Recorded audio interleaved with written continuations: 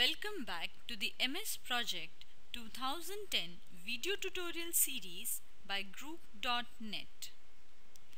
In lesson 5.1, we see how to assign work resources to tasks. So first, we see how to enter resources on the Task Information tab, how to enter resources in the Detail view, and how to add assignment units. For this tutorial, you can use the sample project prepared at the end of lesson 4.7 available on group.net. Coming to the project plan, we see that we had created an entire task list with details, and we had prepared a resource sheet with resource details. To view the task list, we can go to View and Gantt chart view, which is our current view. And to view the resource list, from the View tab, we can go to Resource Sheet, and here we can see all the resources that we had entered for this particular project. This includes our work type, material type, and cost type of resources, along with their maximum units that they can work, and their standard rates and overtime rates if any. Now our next main task is to link the individual tasks with the specific resources who will be working towards the completion of that task. Let us see how to do it. Going back to the task view, we can click Gantt chart to see all the tasks. Now we will see how we can assign resources to these tasks. Let us take the first task, which is finalize plans and develop estimate with owner or architect. There are multiple ways in which resources can be assigned. The easiest of them would be that you click on the task, and from there go to the resource tab. From the resource tab, in the assignments sub-tab, you choose assign resources. This opens the assign resources dialog box. You can see that if you click the plus symbol here, it gives you from which all sources we have to add the resources from. So currently it is showing the resources from 4.7, which is the name of our file. If there are more files from which you want to add resources, you can use it from the Add Resources tab.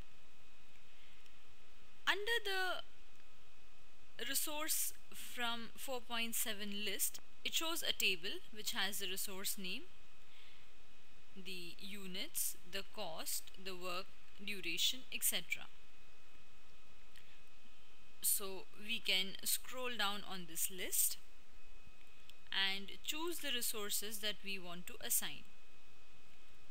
So for finalizing plans, we can say that we need the general contractor,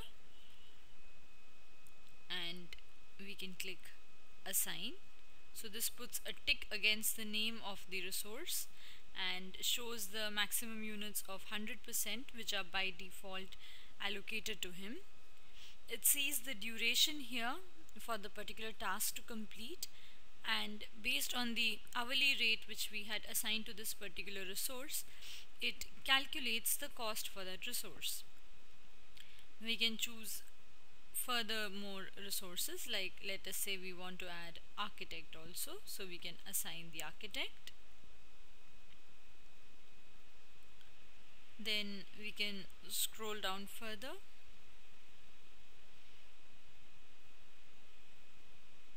and add the mortgage lender and owner. To add both of them, you can click the control key and select multiple, and then click assign.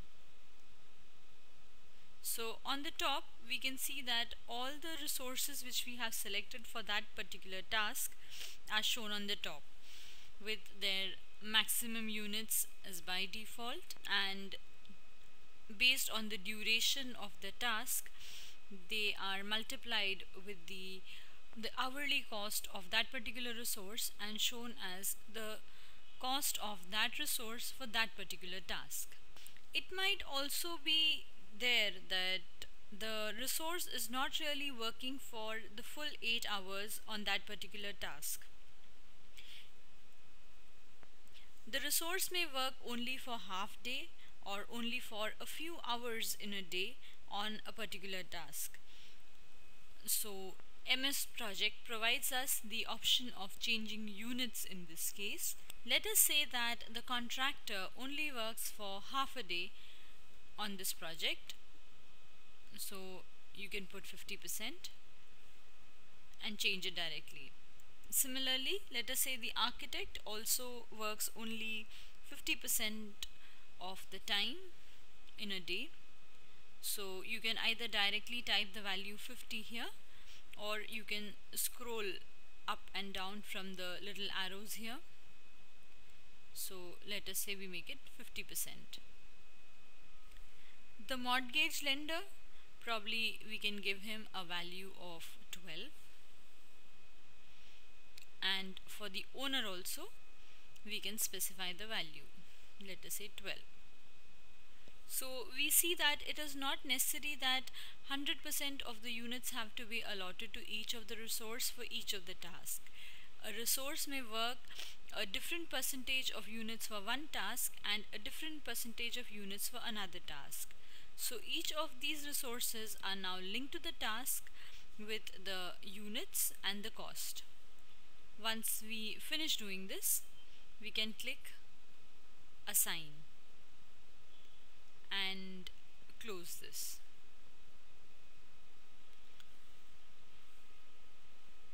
If we want to see these details, we have a number of viewing options. Let us go back to our view and Gantt chart view. In the split view, we have an option for details. So we can click on details. It opens another pane called the task form, which shows the particular task which is selected in the Gantt chart view. It shows the name here and basic information like the duration, the start and finish date, the task type, etc. And then it shows all the resources that we have added to this particular task. If we have added, if there are some resources which if we want to delete some resource, we can also directly delete from here by pressing the delete button.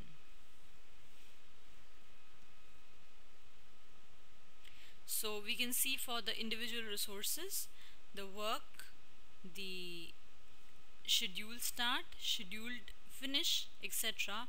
are also shown. To switch off the detail view, we can simply click off from here. In the detail view, we can also enter directly the resources for a task. So let us say for the next task, which is sign contract and notice to proceed, we can try entering the resources from the detail view.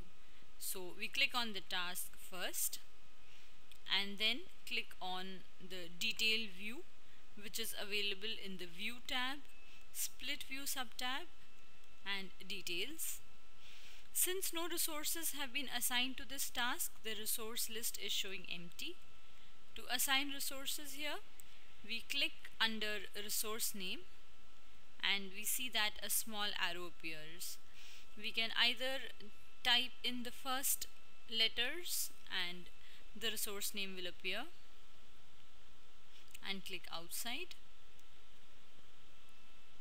Otherwise, we can simply click on the small arrow shown on the right. It shows the entire list of all the resources which are available for our project, and from here we can scroll and click to select the resource we want to add. Let us say after general contractor and architect, we can add the mortgage lender, and let us say we also want to add the owner.